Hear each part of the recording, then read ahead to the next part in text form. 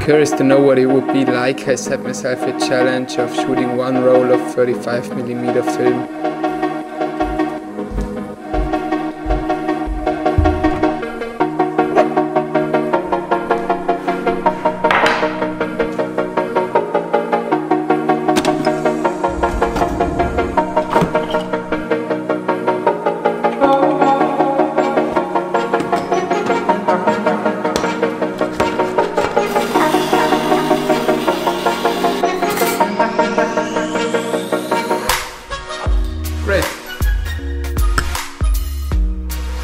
So you might be asking yourself what I'm doing here and what this is and where my skate is, and since a little while now I enjoy drinking coffee. I feel way more like an adult and I'm 18 now. No, seriously, I just enjoy drinking it. It is pretty nice. In fact, that has nothing to do with today's video. Today we are going to do a little tutorial, and this is going to be the part 2 of the last video. I said that I'm going to split it. So welcome back everyone. First, I guess that's the first thing that you say on a YouTube video. I still have no idea what I'm doing here. In the last video I reviewed my first film photos, and today I would like to show you how you can take your digital photos and turn them into film photos, or just make them look like they were shot in 35mm film. And we're going to do that in Lightroom just in a second. But first up, I would now go outside and take a few photos and see if we get something. The weather is not very good, there's no more sun, but I'm just going to take a little cruise with the e-bike in the forest and try to take some photos with the Sony here, and then we're going to edit it. So I hope you will find this interesting. You're also going to get a little gift with this video. You can download a free preset, it's linked below, that I will later on create for film photos, and you will see everything. So let's start. Coffee tastes pretty good. I still like hot chocolate a little bit more, but coffee has this nice effect. I always get so hyperactive when I drink it. Hyperactive. Today is not really the best day for photography. The time of the year is just... it gets dark early, there's no sun, there's no light, and I don't know, I don't like it. Okay guys, I now packed up all my stuff in the backpack.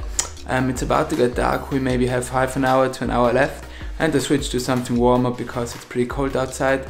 So just a few shots. I'm going to go outside, take a few photos, film a few things just to give some impressions of what it looks like currently outside, and then you will see the tutorial. So let's go.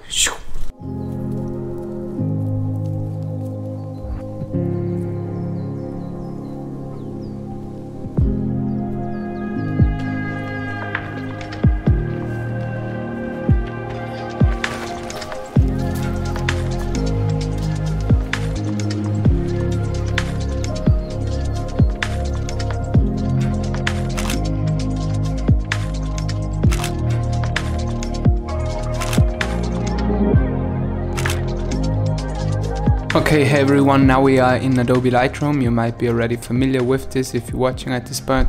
This is my favorite software, the software that I use to edit my photos. Now here you see a collection of 5 different photos. These 4 photos are the photos that I took today, but I don't know, I don't really like them. There is no subject. I just was outside alone taking photos of the forest and of this backpack.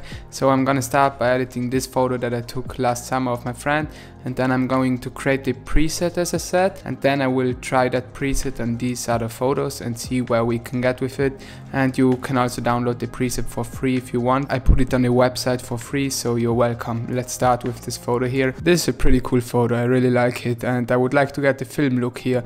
So where do I start? I just start from the top and then go all the way down. I usually keep the white balance and the tint because that can all be done later. So with the exposure, maybe bring it a little bit up here because we have some dark parts here. And the contrast, maybe bring it, or just leave it. I'm going to leave the contrast. A film look means that usually you have a very soft image and not much contrast, but you can do that by bringing down the highlights. So I'm going to bring my highlights to maybe -70, and then you can lift the shadows to make it even more soft. So now you almost have no contrast anymore, so I'm going to bring this to 60 maybe. That looks great. Then we have the whites. For this image I'm going to bring also the whites up a little bit, and I would like to get some blacks back here to get some darker points. So I'm going to bring this down just a little bit, maybe to -25. With these settings here, texture and clarity, I would not like to mess around for this film look. I think a film look normally is pretty subtle, so I just don't think that you should do too much if you would like to get the film look. The vibrance, we are going to bring that up. The saturation, usually I drop it a little bit because later on I can always bring it back down there in the Hsi sliders. So here we have the tone curve, which is very important, and I usually just do the S curve, which means 2 keyframes, one here and one here, and then I lift the highlights here. I drop the shadows or the blacks a little bit, and that's going to give it some contrast back that we took up here. And now we are able to fade our highlights and blacks, which gives it the film look. I would say you see that in a lot of film photos, or film photos just look like that. So you're going to take the highlights here and bring them down a little bit, and the shadows, and bring them up a little bit. And as you can see, the more that you bring this up, the more faded it gets. I would not go too much with it, but somewhere like this I think looks pretty cool. Then what a lot of people forget about, what you should do is change here from RGB to the different channels. So I think for film photos the red channel is important, so let's have a look at that. Now you have all your red tones here on the curve, and if I set the key point here on the curve, then you can see if I drop this, the shadows or the blacks get more blue, and if I bring it up, it gives it a reddish feeling, and that's what I want, because film photos often have that kind of look with red shadows and blacks. So I'm going to bring it up a little bit, somewhere like this. I think it's easy to go too far here, so I would say this looks pretty okay. And then with the highlights, I'm going to bring some of these blue tones back from the sky and also from the water. So let's drop them a little bit. I think that is okay. I'm going to keep the other channels for now, and moving on to the Hsi slider, which is where most of the magic happens. So first up, red. I don't think that there's a lot of red tones other than the shoes here. So let's see. There is just not a lot of red tones, we are going to leave it, but orange matters here, so let's see. I'm going to bring it slightly down just to fix the skin color a little bit. Then with the yellow, you can see if I bring it up, it goes more towards the green side, and if I bring it down, it goes more towards the orange side. I think for a film photo, the orange side looks better because it gives it this old vintage kind of orange feeling, and that's what I want to achieve here. And also same with the green slider. You see, if you bring this up a lot, it gives us this poison look, this very greenish look. If you bring it down, you get a little more orange into your photo and yellow tones, and that's, I guess, what we want for film photos. So let's bring it down a little bit. So usually when I edit photos, I bring down this slider, the blue slider, to get a teal look, but I think for film photos it's better to bring it up to get some magenta and purple look. So we're going to bring it up a little bit, just like that. We're going to leave magenta and purple. Moving on to saturation, I think the yellow is a little too strong, so let's bring down the yellow a little bit, and we can bring up the orange just a little bit. I keep everything here. I only change the blue slider a little bit because that's the color of the water in the foreground. As you can see, if I bring it up, it gets more bluish, magenta and purple. So let's bring this up a little bit to get these tones, so somewhere like this. I think if you edit a film photo yourself, you shouldn't do too much, but luminance is always important. So we take our yellow slider. So we take the yellow slider for this photo. As we have a lot of yellow tones, I would maybe bring it down to get a more flat look. You can see that now it looks more flat, and now it looks more contrasty. So let's bring it down a little bit, and then let's change the blue slider, and then the blue slider, I will bring that up a little bit to expose the foreground here. Then let's come to the split toning. Something that is very necessary in my opinion here to get the film look is this slider here for the shadows. So for the hue, we are going to bring that into a orange to red place, somewhere like this. I think is great, 14, 15, somewhere like this, so that we get this orange and red look that we already achieved before another time, to make it a little stronger, this look. So if we bring this up, you can see it gives it this reddish look, but this is obviously too much, so I would leave it somewhere like this at 3 or maybe 4. I will keep it here at 3, otherwise it gets too strong. Then for the highlights, to balance this a little bit, I would bring them to the bluish greenish side and bring them up just a little bit, somewhere like 2. Now I think our photo looks already pretty cool. Here we have sharpening, which is way too high in my opinion at the moment. I would bring that down to maybe 10. I don't think that you should bring up sharpening in a film photo. I mean, film photos usually are not being sharp because they come out of the camera, and I don't know, you just don't bring that up in a film photo. And then we have here noise reduction, you also bring that down, that is also not necessary here. Here lens correction and transform doesn't really matter here, but here with effects you really achieve the film look and you give it this film look that you want. So here it says grain, and that is probably the most important slide of this tutorial. What this is going to do, as the name already said, it's going to give it grain. So the more we bring this up, the more grain you will see in the photo, and usually film photos are grainy. That's what they're known for, at least. I want to get quite a bit of film grain, but don't get too much, so I'm going to bring it to 45, yes. And then here the size, here you decide the size of the grain. So if you bring this up, it's going to be stronger, and if you bring it down, there's not going to be much grain anymore. So I would maybe play around with this, and I think somewhere like this is okay, 35. Then the roughness, I'm going to keep it at 50.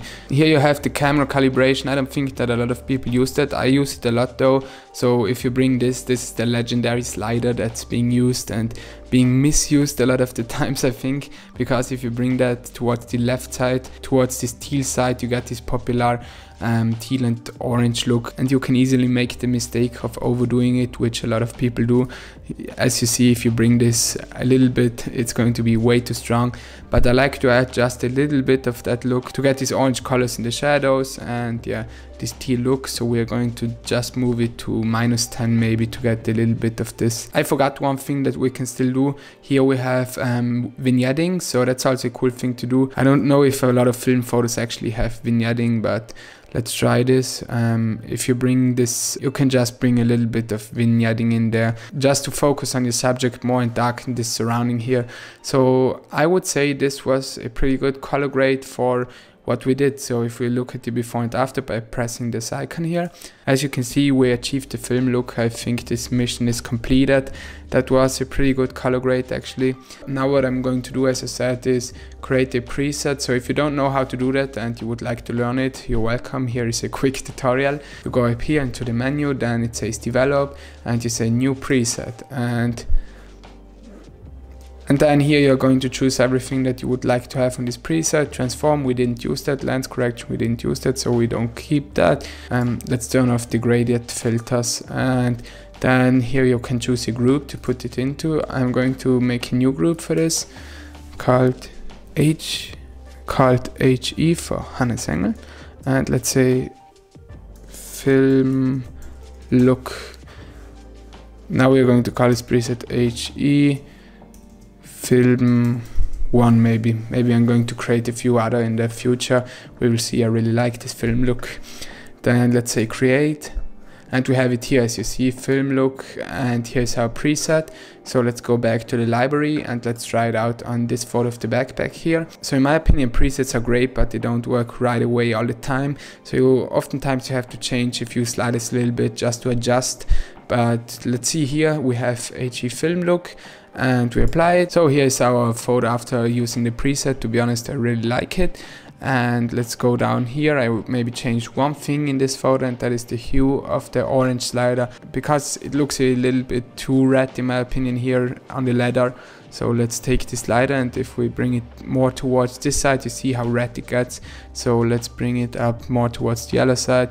I think that is already okay. One last step here that I noticed, maybe make it a little more greenish. So we're going to go to tint and bring it more towards, just a little bit more towards the green side, and that way it doesn't look so purple in the highlights. Here's the before and after. I mean, this is not a very cool photo to edit.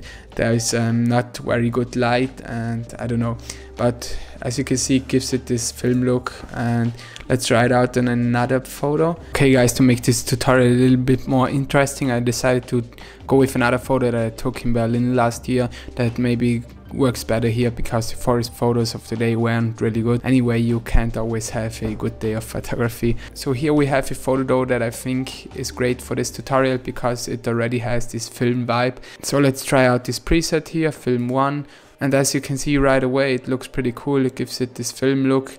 It makes it a little bit magenta. Because there is so much shadows here in the foreground, I would maybe bring down this shadow red slider here, because there's too much red maybe. So somewhere like this, I think it looks pretty cool. But now we have a cool photo in my opinion that has this film look, and that's how you make digital photos look like they were shot on film. One last photo that I also took in Berlin, I think it's also pretty cool for a film photography tutorial. We have this photo here of the train station, or of this train thing, and we apply the preset, and right away I really like it. I think it just has a cool vibe now, and it would be the perfect shot for my Instagram. This was my quick tutorial on how to get the film look in Lightroom. Maybe I'm going to do a full-on advanced tutorial of this in the future where I talk about a few other things, but for now that's it. As I said, you can download this preset here to get the same look for free. It's the first link in the description below. Moving on to the end of the video. Thank you so much for watching this video. I hope you find it interesting, and I hope you can edit your own film photos now. As I said before, if you want to download this preset that we created today, it's linked below. See you in the next one. Peace out. Bye.